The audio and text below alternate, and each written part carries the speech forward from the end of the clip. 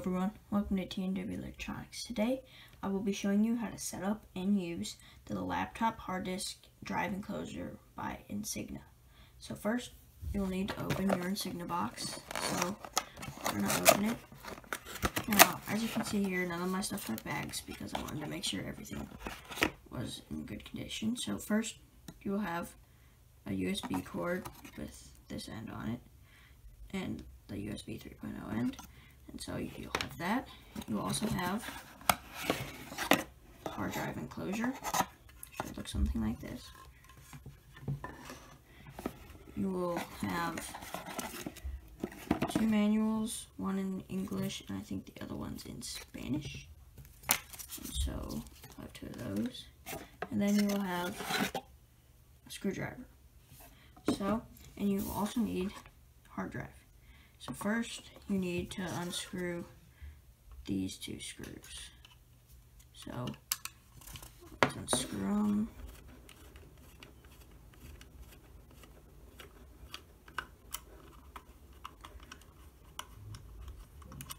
There's one. Time to get working on the other one.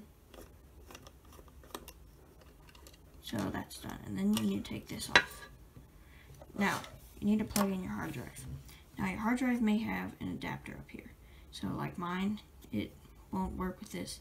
So I'll have to take this off. So you just wiggle it off little by little till you get a small crack, and then you can bring it up and pop it off, and then you can do whatever you need to do with this.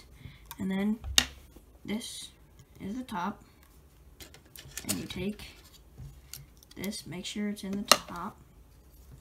You can see here, make sure it's facing up, how you would read it. And then you take these two and you plug them in. Now be very careful, because if you mess this up, this will damage your hard drive. And you'll hear a click, and that means it's sturdy, and you slide it back in. And if it gets caught, just try and wiggle it around a little bit, and it'll go in. And then now you need to replace the two screws. So, and then you just keep screwing these in until they're done.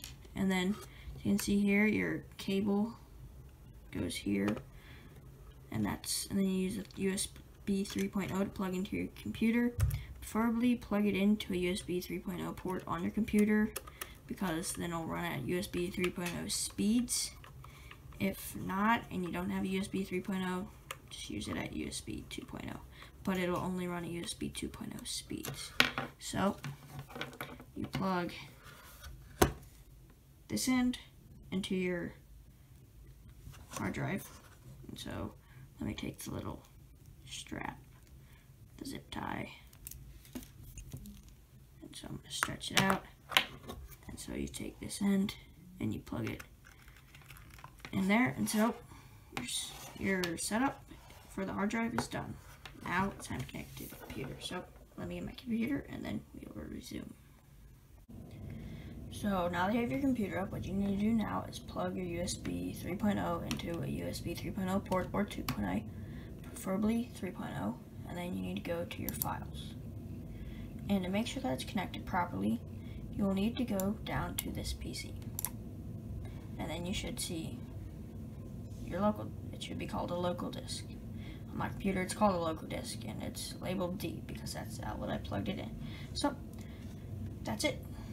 Thank you guys for watching. Please like, subscribe, and comment.